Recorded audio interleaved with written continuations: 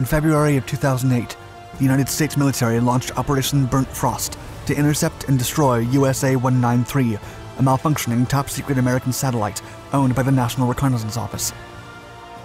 According to reports, the operation's objective was to prevent toxic debris coming from the satellite from falling on top of populated areas.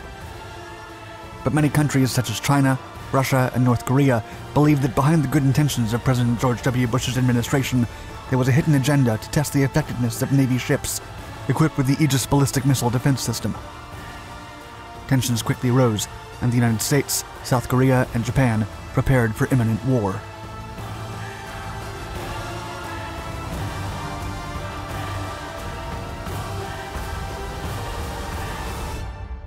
NRO Launch 21.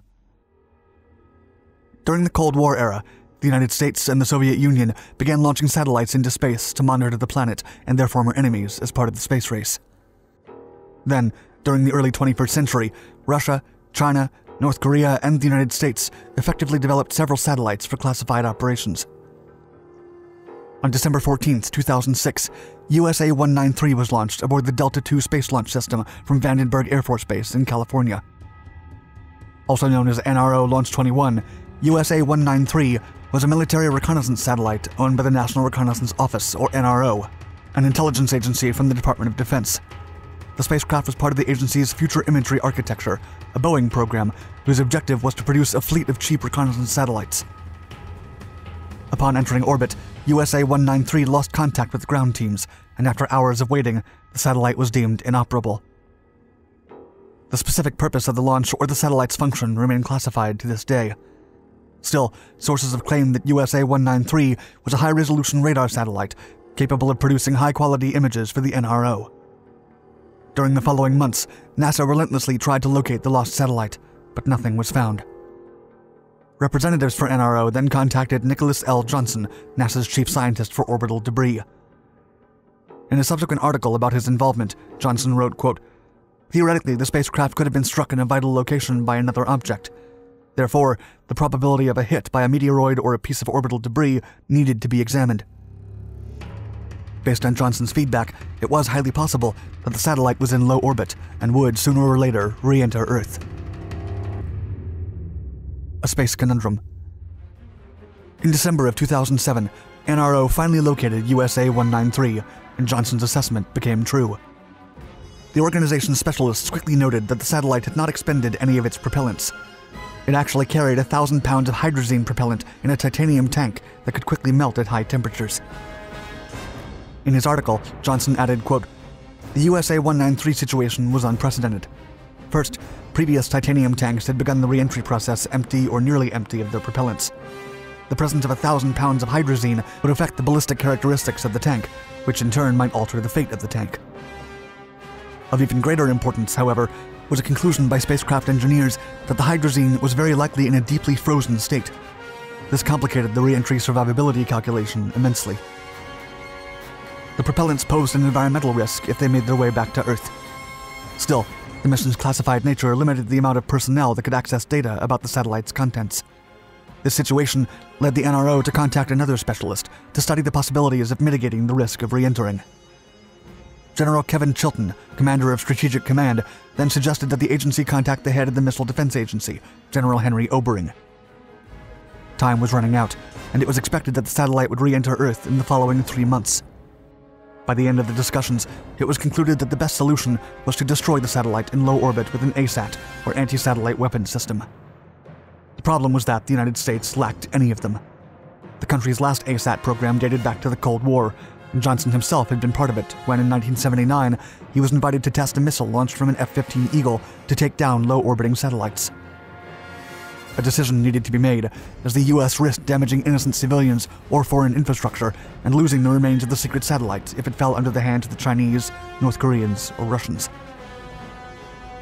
In early 2008, President George W. Bush was finally briefed about the situation, and Operation Burnt Frost was born.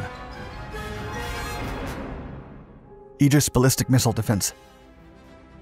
As pressure increased about the satellite's fate, tensions with North Korea and China were rising in the Pacific. North Korea became more aggressive with its threats of using its ICBMs, or ballistic missiles, against the allies of the United States in the region. To appropriately respond to the threat and protect its South Korean and Japanese allies, the United States deployed some of its Navy Aegis or BMD warships to counter the North Korean ballistic missiles. Although many American media outlets saw the deployment of these state-of-the-art vessels as a symbolic display of support for its allies, they weren't aware of the whole story. The Navy's BMD warships were the most viable option to take down the satellite, and soon the President authorized the military to proceed with the mission. The Aegis BMD, or Ballistic Missile Defense System ships, had short to medium ballistic missile defense capabilities.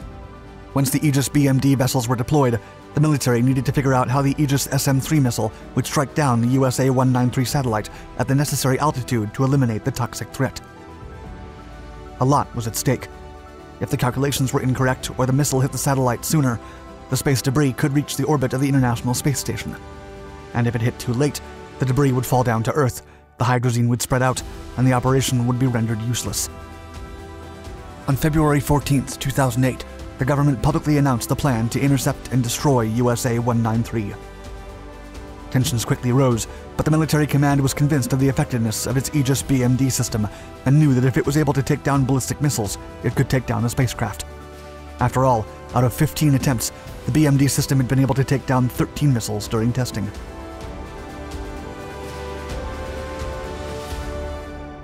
Hitting a satellite.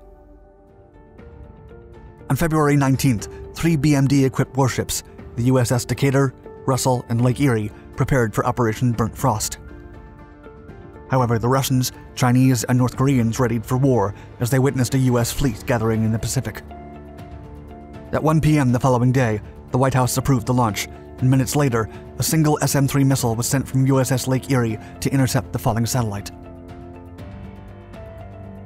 The missile then made contact and destroyed USA-193 at an altitude of more than 150 miles and surpassing a speed of 22,000 miles per hour. The hydrazine tanks exploded in a blinding flash. Days later, the Department of Defense announced that the satellite had been successfully destroyed and the environmental risk had been taken care of. Although the mission was a success, Russia and China extensively criticized the United States. Russia accused the Americans of opportunism, testing their missile defense system just before the draft of a new treaty that prohibited the use of space weapons. Meanwhile, China accused the United States of provoking a new arms race. The Chinese believed that the Americans launched the operation to counter China's anti-satellite test conducted in January of 2007. However, the official posture of the American government was and remains that the sole objective of Operation Burnt Frost was to eliminate the environmental threat that the satellite posed on Earth.